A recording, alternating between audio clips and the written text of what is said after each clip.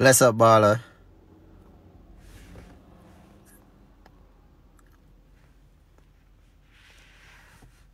Blessings, Ryan. What's going on? Hello, everyone. Good evening. Good evening. Good evening.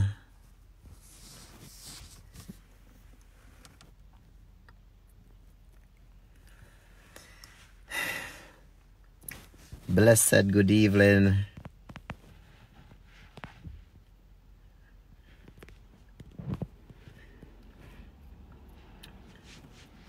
Blessed good evening to everyone that is joining me for a quick word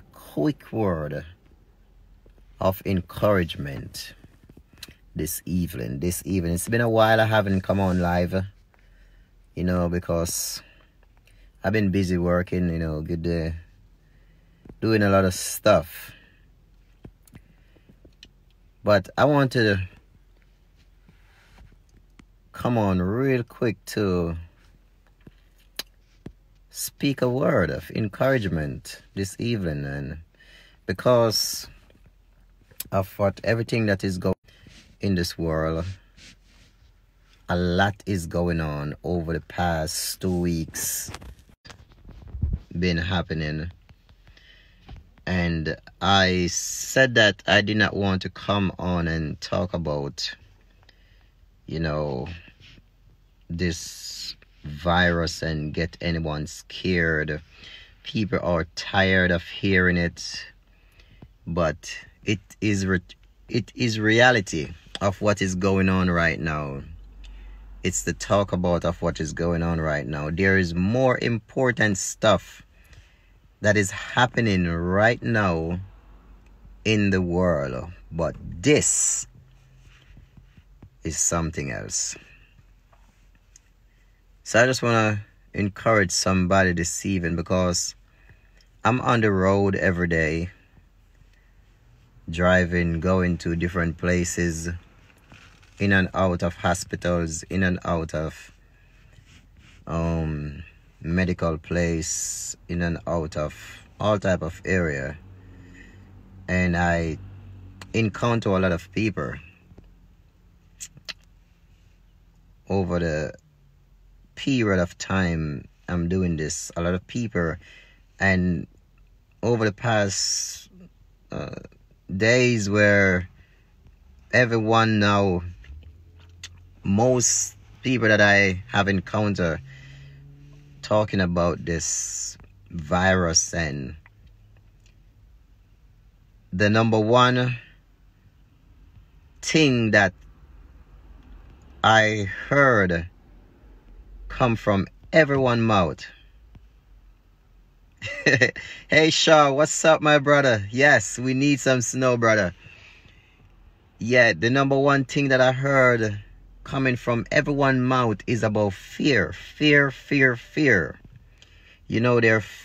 I spoke to one young lady yesterday, and she said she's afraid, of what is going on. And I was there in the therapy, in Glen Burnie, in encouraging her, say, look, it's reality what is going on now, but you don't need to be fear. You don't need to be in fear. Just do what you were doing from before. Increase what, supposed to be increased, and get your life together, get your act together. So it's good for us right now to encourage each other. If you know someone that is going through fear because of what is going on now, as we said earlier on the prayer line, that call someone, talk, look out for your neighbor, look out for a friend, check upon them to see what is going on. If they're sick and need help, be there for them, and try to make sure that everybody around you is doing okay. But I just want to jump on and talk about give you 2 or 3 scripture before I go, because I have to get off here in the next 9 minutes. God does not give us the spirit of fear, but of power and love and a sound mind. So this is what we are praying for this evening, that, you know, we will have a sound mind regardless of what is going on right now.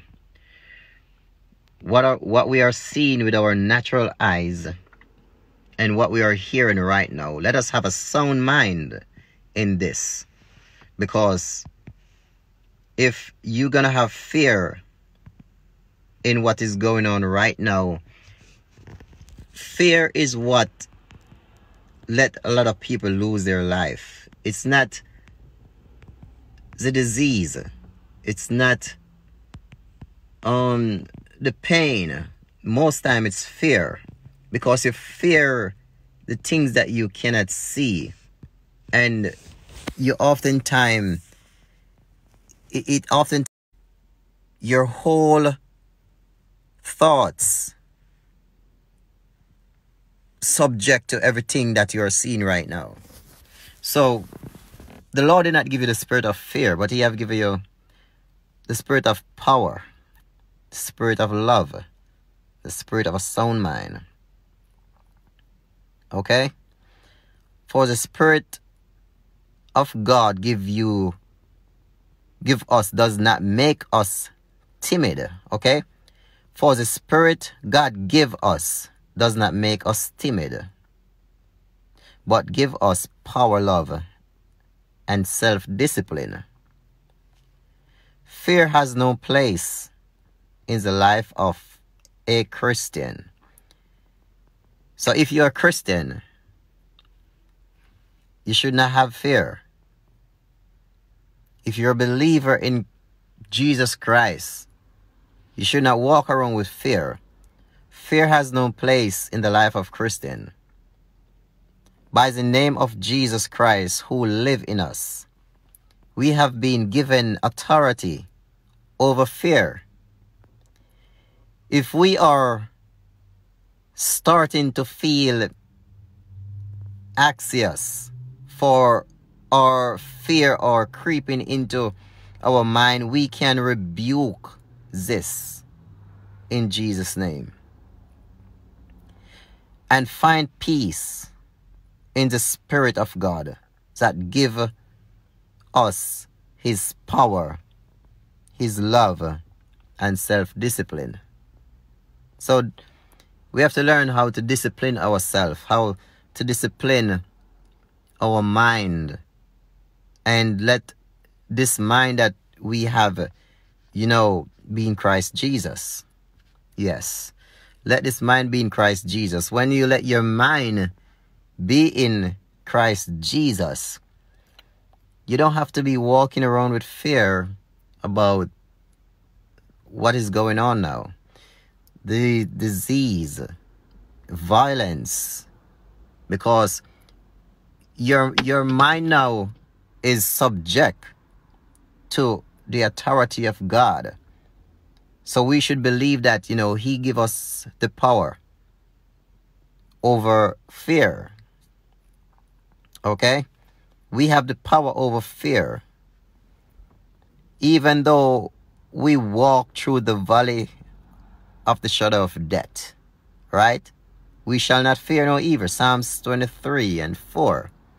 Even though we walk through the darkness of valley, we will not fear no evil. This disease is an evil. It's demonic. It breed always.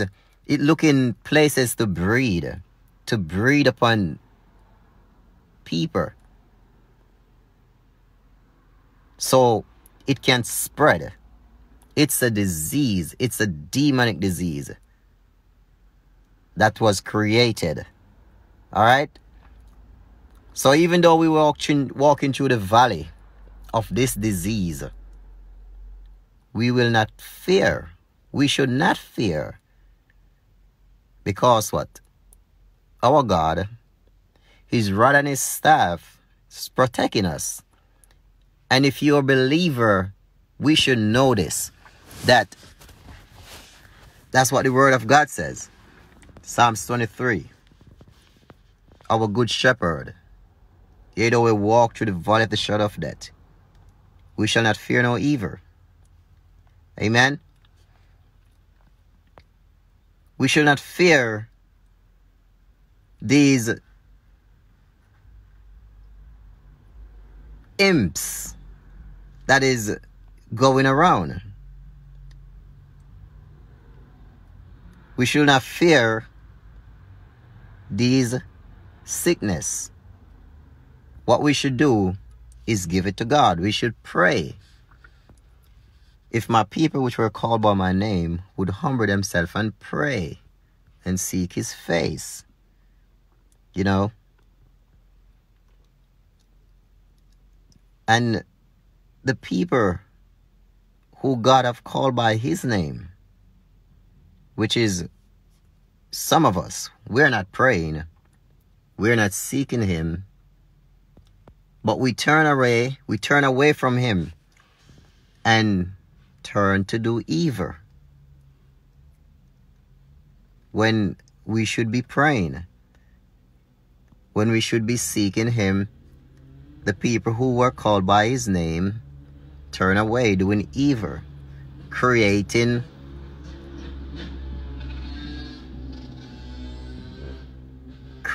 all type of manner of evil. Somebody calling me. When we should be praying. We do not need to watch the news for long before seeing stories of death and tragedy. It is easy to worry or imagine ourselves in such situation. But the scripture is clear. Worry does not add to our lives. It was Jesus himself who asked and above question during his famous sermon on the mount, why do you worry? Instead of worrying, you should spend time seeking God by praying, reading your words, discussing your fears with a community of believers. Like I said before, if you're fearing, if you know somebody's fearing right now, because fear can do so much. Fear can lead up to even suicide. Because you fear. You might do something wrong. You know, fear can do so much to you, so much to your soul. So if you're fearing, if you're around someone right now and you know that person is fearing, you need to be close to that person. You need to call that person. You need to talk to him. Comfort the person, because we are our brother's keeper. As we know, when Cain killed Abel, and when Jesus asked him, where is your brother Cain? And he said that, I don't know. Am I my brother's keeper? And the Lord said, yes, because his blood cried out from the earth. So we are our brother's keeper. That's why we must check up on each other. So we do not have to go in,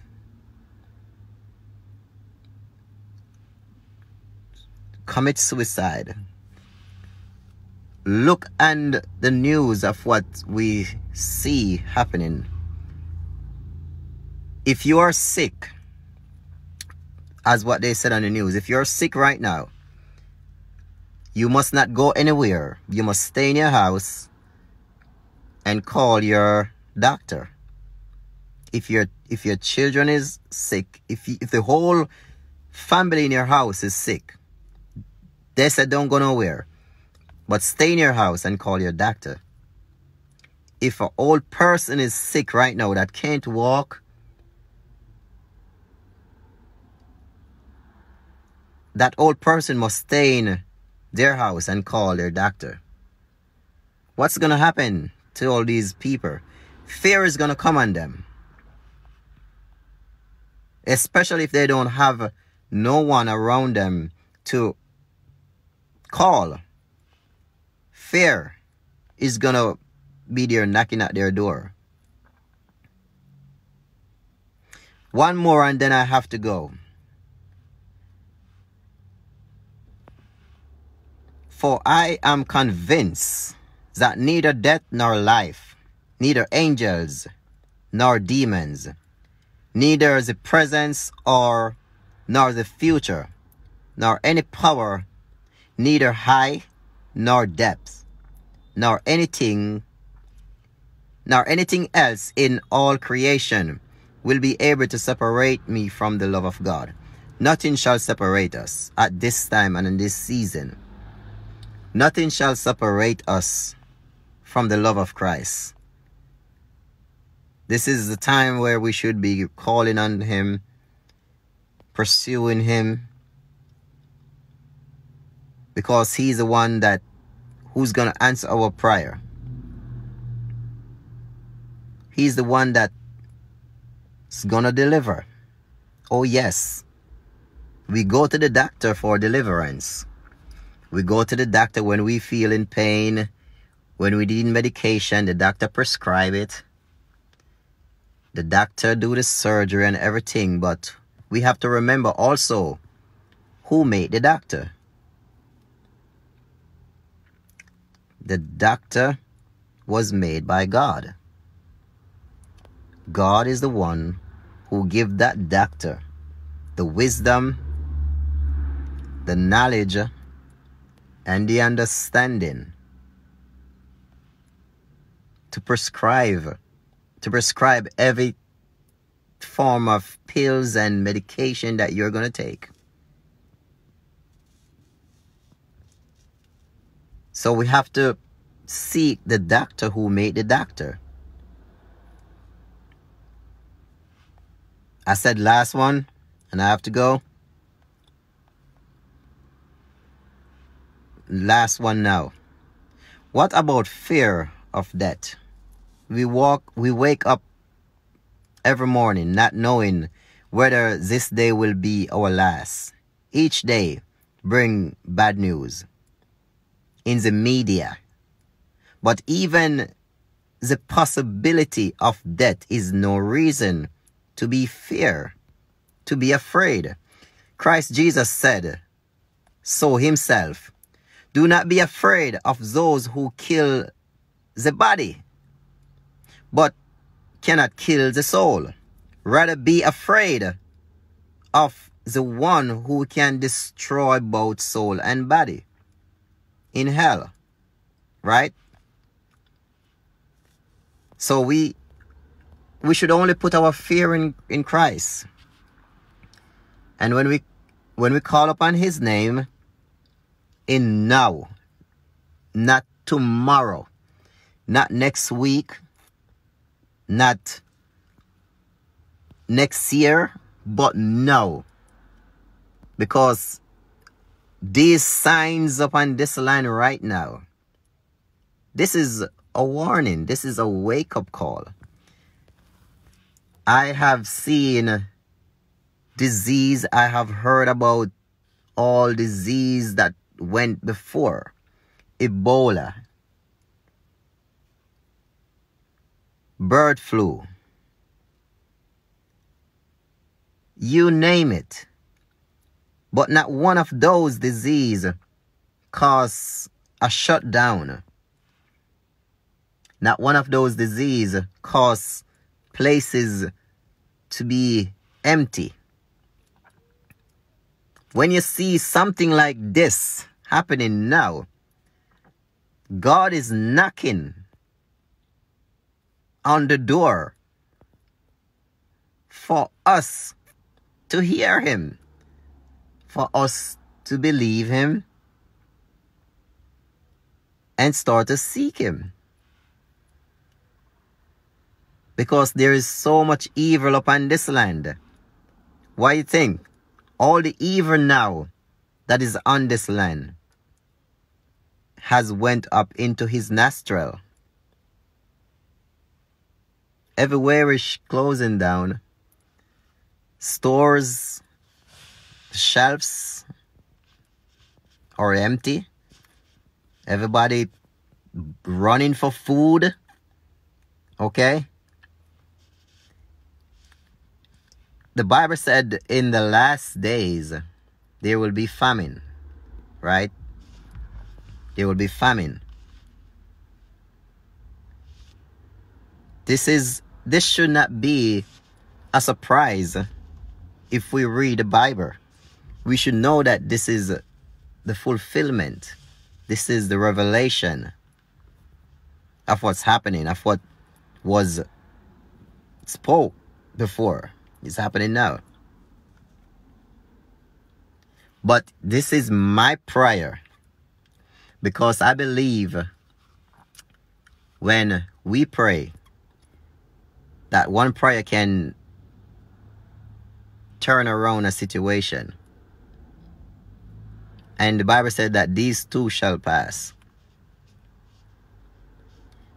So, my friends, my family, just turn your life. And don't worry about what you see other people do, because we always say that, oh, we don't believe in pastors, we don't believe in the prophets, we don't believe in the apostles, because this and that and that. It's going to be all about you. It's not going to be all about them. It's going to be about you and yourself. So you have to examine yourself, because when I make a mistake, I know, and I pray, and I ask God to deliver me. I repent, because we should all repent, because we are human. Everyone is human. They're human. The same blood that runs through your vein, the same blood runs through their vein. Red. So they're not perfect. You got to examine yourself. What am I doing wrong? What are you doing wrong? You know? This is not a time now to turn your back and close your ears and be stiff-necked, but it's a time for you now. And it's a time for me and for everyone in this world to wake up to what is going on. I've never seen nothing like this before. And you have never seen nothing like this before. What is happening now? It's just a wake-up call. Don't panic. Don't fear. Protect yourself. Use wisdom. Protect yourself. Don't walk out there knowing the fact that that area is closed off. Don't walk out there. Don't walk down there and believe that, oh, your immune system is so strong and this thing is not going to hold you and you got this and that. Protect yourself. Use every measure that is given to you. They said, wash your hands with soap and water. Use sanitizer. Use bleach. But do not inhale too much of this alcohol. Because while I was praying, and the word that I heard, that this is the time where most sanitizer and, you know, you could call it Fabulosa or Febreze, and they're gonna be used. And it's also not good for your immune system. It's not good for your lungs. So don't take too much of that, but use all the protective measure that you're supposed to use. Protect yourself. Don't bring home any sickness to your house. Don't bring home any sickness to your family. This disease. Because it don't have to trouble you. It don't have to touch you, because your immune system can be so strong that it don't bother you none at all. But what if you bring home your clothes with it, or your shoes, then it started to spread in your house? Protect yourself, my friends. Protect your family and enjoy life, because this too shall pass. Amen. God bless you all. Peace out. One love. Love you all with the love of Christ Jesus.